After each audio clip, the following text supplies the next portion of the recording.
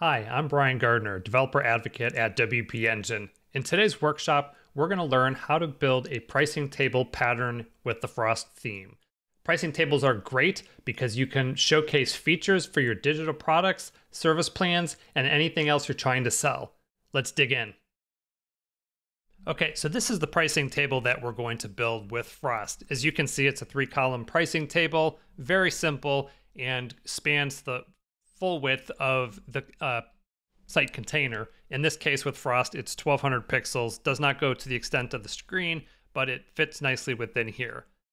So the first thing I'm going to do is I'm going to go into the page editor. This is the page that I'm working on, and I'm going to add a group because that is what I use to wrap most of the patterns. It's good for styling, and it just helps kind of keep everything together. Inside of that group, I'm going to go ahead and add the columns that we need, 3 columns. Now you see this column is only going the span of the content width. And what we want here on the front end is it to go the 1200 pixels, which is the wide width registered in Frost. The reason behind that is if you select the group, you'll see there's a little layout option over here on the right-hand side that says inner blocks use content width, which is the 640 pixels. If we unselect this, that gives us the option to click right here and select wide width. Then you can see these go across. Now, first thing I want to do is I want to add the borders to each of the columns just to start defining what we're going to be working with.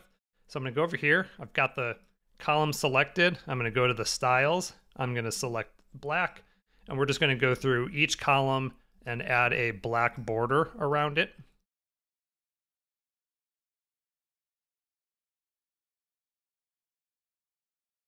And then inside each column, we want to add some padding. As you can see here, we've probably got about 40 pixels of padding around it. This will give plenty of breathing room for the content. Again, I'll go back to styles. Here is the padding controls. With Frost, we have t-shirt size with the spacing, small, extra small, small, medium, large, and extra large. In this case, they go by 20 pixel increments. And so what I'll do again is go through each here and give the padding. And then what we'll do is go to the front end and just see what we've got. I'm going to click update. This is where I'm working, and we can see we've got the columns all set with the spacing.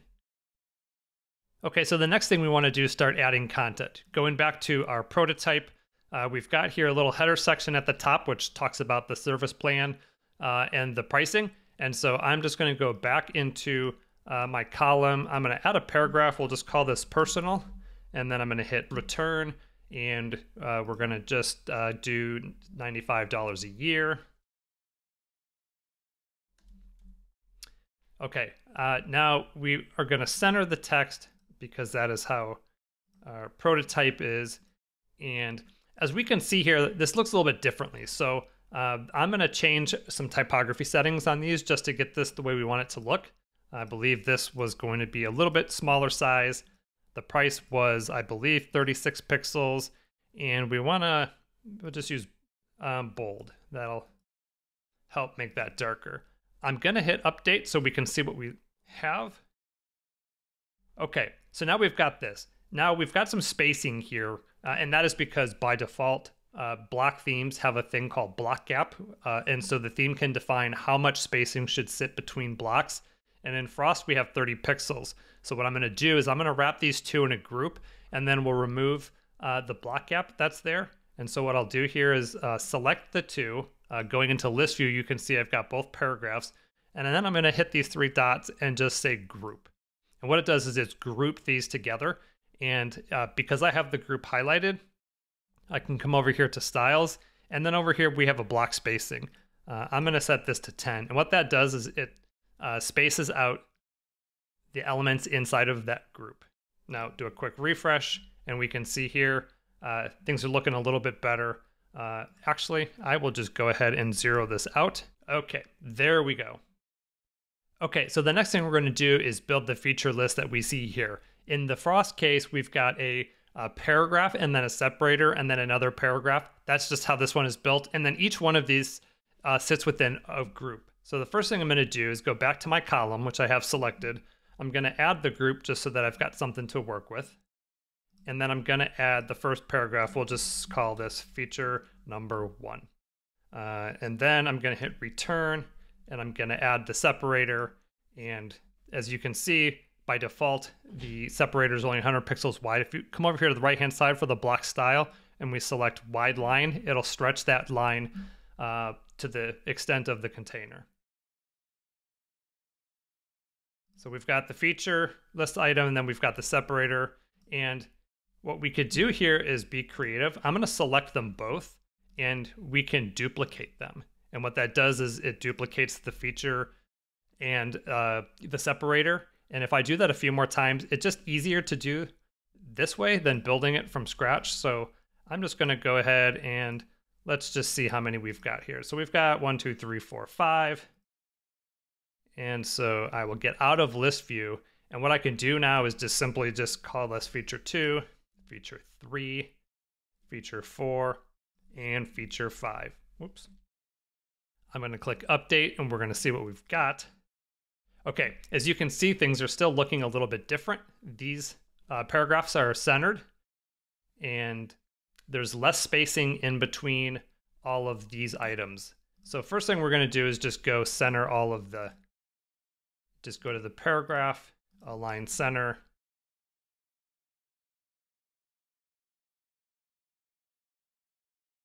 And align center. Again, we've got the spacing. I'm going to go back into list view. And so what we can do, similarly to what we did above here, is select the group, and we're going to remove some of that spacing by going down to the block spacing option. And I'm going to just select 10, and then I'm going to click update, and we can see where we're at. Now watch what happens here on this column. Now we're looking better. So we've adjusted the spacing in between the columns. And then what we're going to do lastly is add the button. And so removing myself from list view, I'm back into my column. I'm going to add a button, and we'll just say something like buy this now. Now the buttons by default are left aligned. And so we do this. We can do center justification. I'm going to click update, and we can see where we're at. So automatically the width is auto.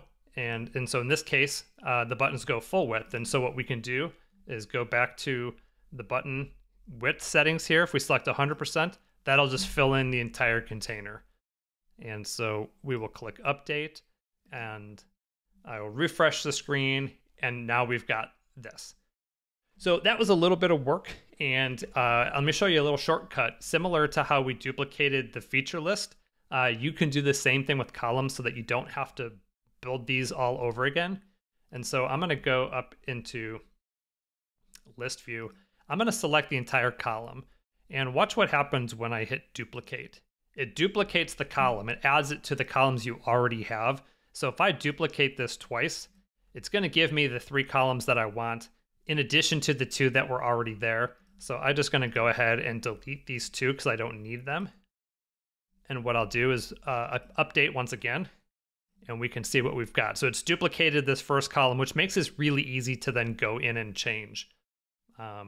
So we've just got professional, enterprise, a little bit of a price change in this particular case. So I will just go ahead and update these prices. We'll just call this professional, and this one we'll call enterprise.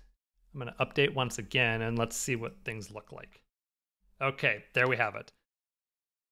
So now that we have a pricing table with 3 columns, let's just say you add another service and wanted to include a 4th one. Very easy to just go in again and duplicate this.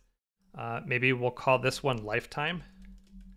And so maybe this is going to be a $495, not per year. And maybe we'll just do something like this.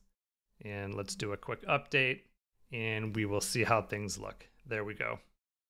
Now, say for instance, the spacing in between these columns you wanted to adjust.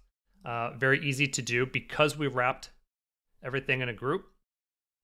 We can also select the columns block at the high level, come to the settings, and right here we can determine the spacing that we want in between. So by default, frost is 30 pixels, as I mentioned. The extra small spacing step is 20 pixels, and so that's a little bit tighter. So I'm going to update this and we'll refresh and see what we've got. See what happens there. It adds them a little bit closer together. Now let's just say, for instance, Enterprise is the featured product that you want to sell, and you want to do something a little bit different with it. What you could do is very easily come in and we can select the column, and maybe we want to either apply a color like this to spotlight it, or even better, maybe we want to do something like this. Now, of course, we'll have to do some adjustments to the text.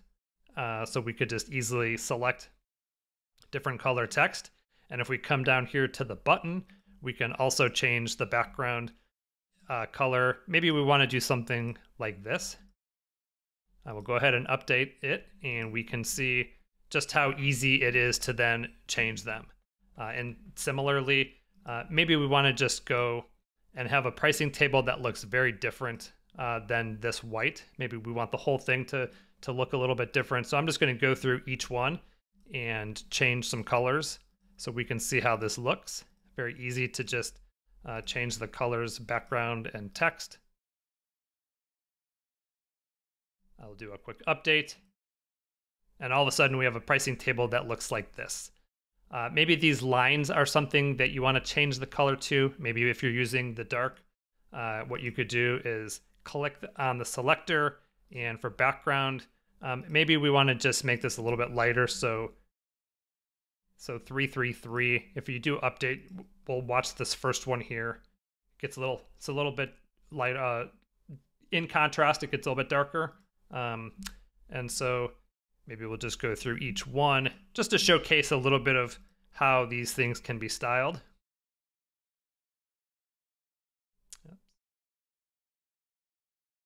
Sometimes easier to go into list view to select them.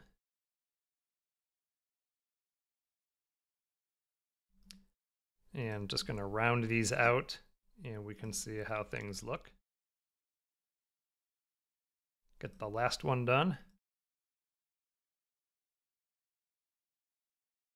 All right, so we're going to update this, and now we've got a pricing table that looks a little bit better designed and focuses on a specific item. And again, if for some reason you have this set up and all of a sudden your lifetime offer goes away, very easy to just go in and select the column and hit delete. And what that does is obviously deletes the column and sends things back. Now, another cool feature with the WordPress block editor is, let's just say now that we've done that, we want this enterprise to sit in the middle. So what we could do is take this column and highlight the column as it is. And you can see these little arrows.